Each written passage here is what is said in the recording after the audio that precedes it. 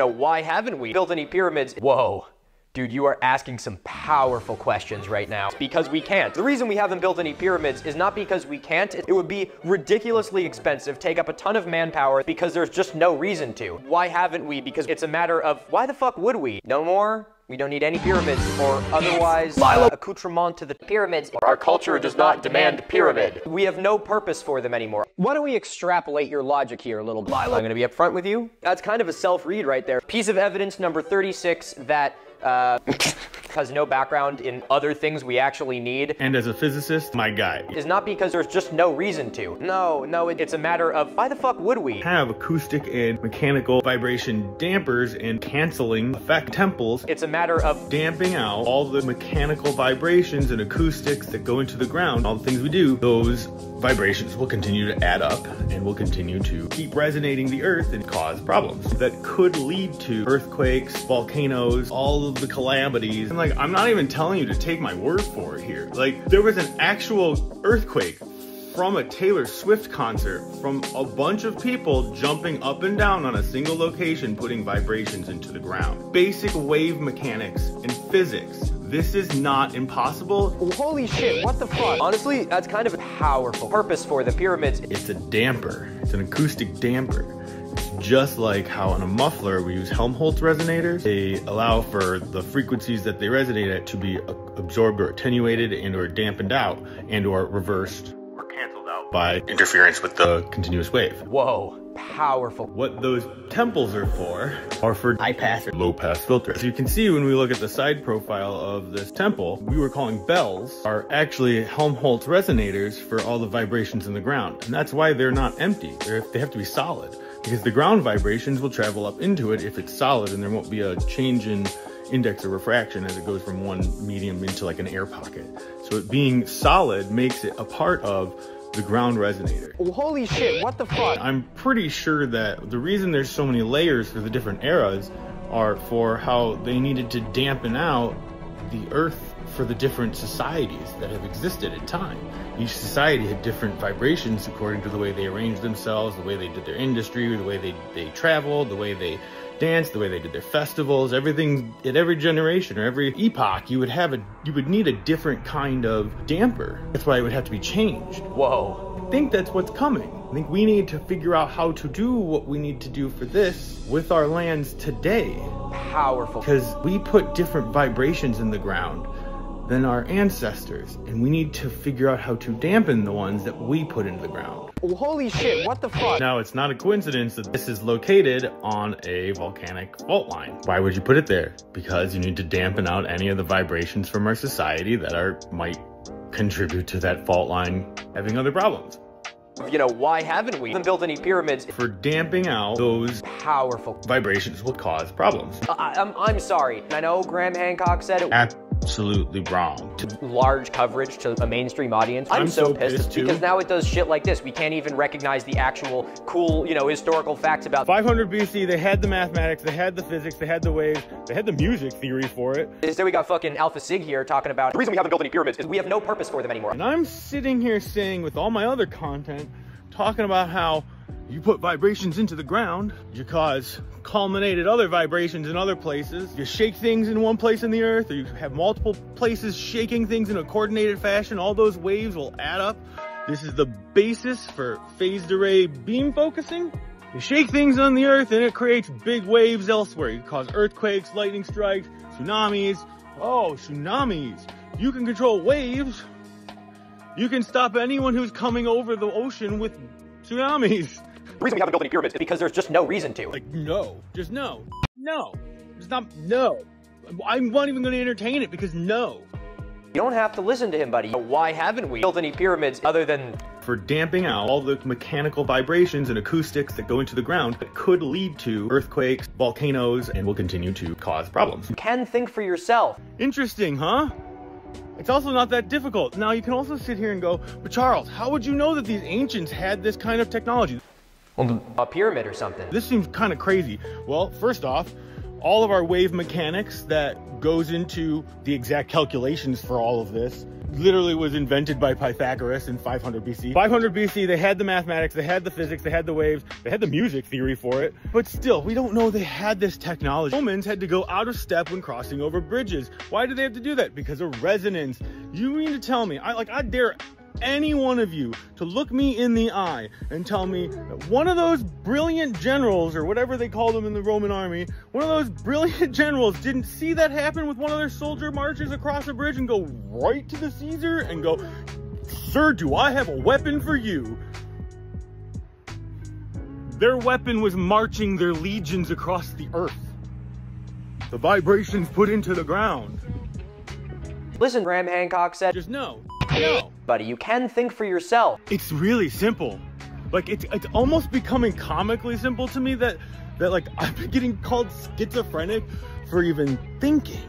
One, this basic wave mechanics in physics could even work, let alone the ancients had this stuff. That at least gives me to like 0 AD or couple hundred BC at least. Especially if we've got 500 BC for Pythagoras. And that's if he didn't get it from somewhere else.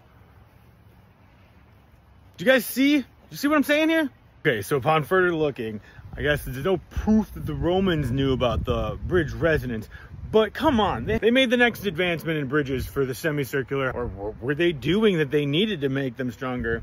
Kind of funny, isn't it? Pretty big coincidence. And then all of a sudden their bridges got stronger. I don't know, man. Seems pretty, seems quite the coincidence. Oh, and then, oh, look at this. A couple hundred years later, the engineers had to consult with the devil to build these bridges. You mean they consulted the underworld and the vibrations that go on in the underworld to make sure they built the bridges in the right places so the bridges aren't in like high vibration earth areas because of the marching and even just the city's layout and everything? Oh, what a surprise. Wow, they consulted with the devil. You mean they consulted with the underworld? Got it. He looks more like a teak kind of guy.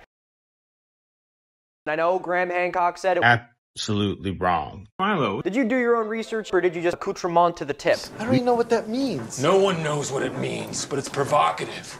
No, it's not. It's Gets gross. the people going. It's No, disgusting. that's enough! I think these things are, as our illustrious Congresswoman says, a sign from God. God is sending us signals that America needs to repent. you don't repent and pay tribute to your nearest king, God won't make your lands bountiful or send an earthquake, or not even like a couple weeks before I start talking about this, and they're already out there claiming If you aren't capable of Earthquakes believing, around the I think world that's all the rude.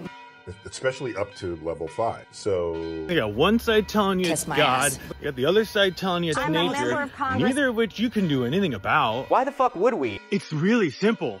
Our culture does not demand pyramid. There's just no reason to. We have no purpose for the pyramids or otherwise accoutrement to the pyramids. You don't know what this technology I've been trying to teach everyone about is possible or capable of doing. Listen, buddy, you don't need any pyramids. I've seen the evidence, Don't think about what comes after or what came before. and we are going Just gotta to bend your knees. need to worry about our own country, and frankly, You know, just keep consuming and consuming and consuming, and you know, we can all dance on the grave of the planet later. Who gives a fuck? Drinking to the downfall of humanity. Don't worry about it though, it's just nature or it God. is being proven. It Does is. that look like no fucking purpose for the pyramid to you? I don't appreciate that type of language. Ridiculous. I think I rest my case. I do think it's very funny though, watching archaeology clearly have one source for all of their information. Just listen to Graham Hancock once. Graham Hancock said, This seems kind of crazy. and then just, you know, parroting. The reason we haven't built any pyramids is we have no purpose for them anymore. That one, over and over again, and clearly not doing any more digging into any Physics, basic wave mechanics, harmonics and resonances of a guitar string and any other vibrating object. Does Graham Hancock look like a fucking Physicist. to you? No, it doesn't. I know. And clearly not doing any more digging into any particular topic. Oh, what a surprise. Just ridiculous. But we're going to be getting into the Bass Pro Shops pyramid because there's something there that even hasn't discovered. They didn't have the luxury of the satellites that we have today that prove that butterfly effect be crazy. Anyway, Come on. that's lame, dude. First I thought this guy was crazy, but then I thought to myself, what if he's onto something? So I decided to ask some questions about the Bass Pro Pyramid, and what I learned will horrify you. The pyramid Giza collapsed with the Soviet Union, Bill Clinton, it's all connected, all this connected, they don't want the truth to be out there. I did my research, and what I found is something that they wanted to keep hidden. After I made this video, there's gonna be some very powerful people after me. I published all of my findings on YouTube before it's too late. Hey Milo, what's going on over there, man? You're expelling a lot of energy to make it seem like this stuff is a little crazy and there's nothing connected, but you're just smearing it and connecting it to Bill Clinton and the fall of the Soviet Union. Why are you doing this, bud? Like, I've tagged you in some of this stuff. I know you should be seeing these posts. Like, there's real physics behind some of this stuff. But why are you expelling all this energy to do this? It seems weird, especially when you claim to be a real, I think, geologist or geographer, or thought you were a scientist of some sort, but now you're just doing satire to smear what, possibly real physics? Cap. No way. Bullshit. Absolutely fucking not. Now, I've come across this theory a lot, and you get a lot of these kind of TikTok conspiracy shills talking about the reason we haven't built any pyramids is not because we can't, it's because we have no purpose for them. This is also where you can tell that archaeology has no background in basic wave mechanics and physics. And just listen to Graham Hancock once.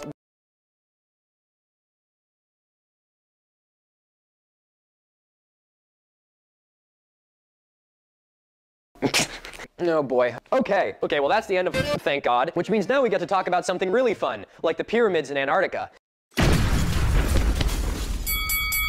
Why would there be a pyramid in Antarctica? I'm going to briefly explain Nikola Tesla's non-dispersive concentrated energy projector. The UPS truck is here. That's exciting. That is almost so nice. I'm not even going to bother. I'm so stoked about the UPS truck being here that I'm even going to talk about that pyramid anymore, because frankly, if it makes me want to, God, this guy drives me fucking Google debunkers. And secondly, holy shit, what the fuck? Honestly, that's kind of a powerful purpose for the pyramids.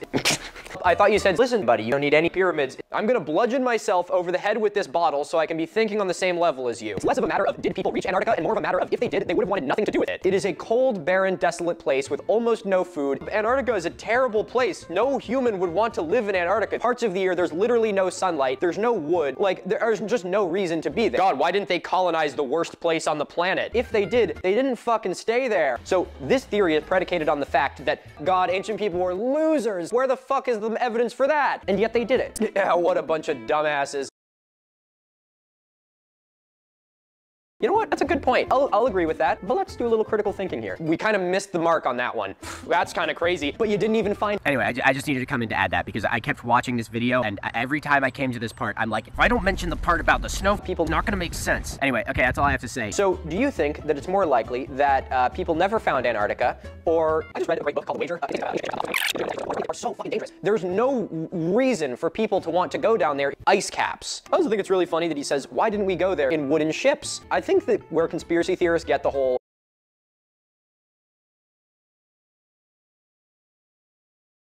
was them vaguely remembering a kind of interesting book they read when they were a kid that talked about ice.